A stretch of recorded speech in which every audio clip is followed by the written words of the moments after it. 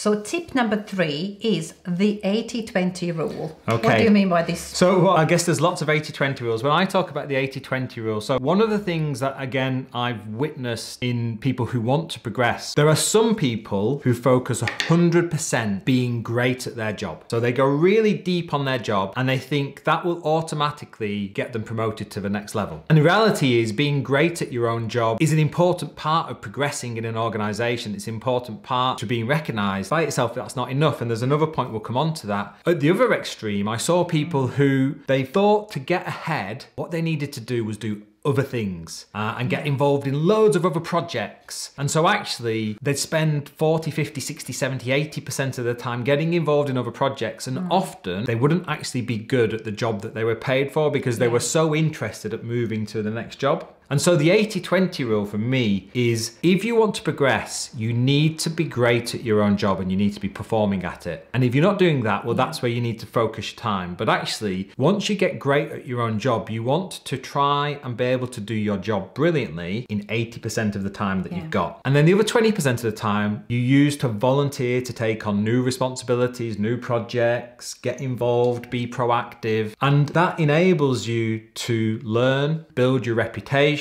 build relationships, but also get recognized, continue to get recognized because you're doing the job you get paid for great. And so yeah, 80-20 rule, get great at your job, but then do other stuff as well.